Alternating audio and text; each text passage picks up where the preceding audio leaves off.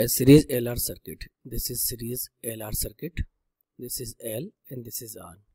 Connected with an AC source of EMF of the AC source is given by E equal to E naught sin omega t. So that is 25 sin 1000 t. Has a power factor of 1 by root 2. Power factor means cos theta is given by 1 by root 2. It means one thing is clear to all of you. Theta must be 45 degree.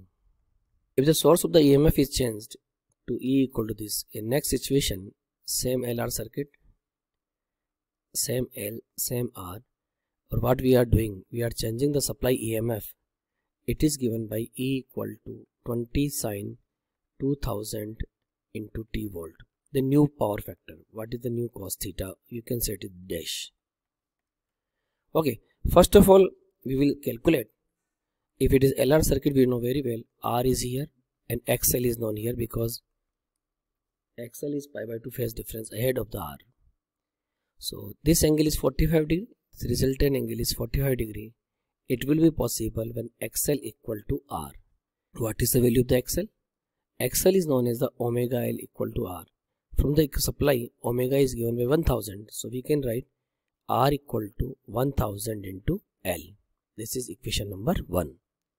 Now we are coming to this position. In this situation, if we write with the another color, so again we draw the phasor. This is the resistance R and this is the new XL. New XL is omega L. Omega is 2000, so it is 2000 into L. And R we have calculated, that is 1000 L. So this is the new theta dash. So we can say tan theta dash is written as the 2000 L upon 1000 L. It will be given by 2. So when I say tan theta dash, this is theta dash, it is 2 by 1. So it is 5. So what is the value of the cos theta dash? It is visible to all of you from this diagram. Cos theta dash is known as 1 upon root 5. The right answer of this problem is option 3, that is 1 upon root 5.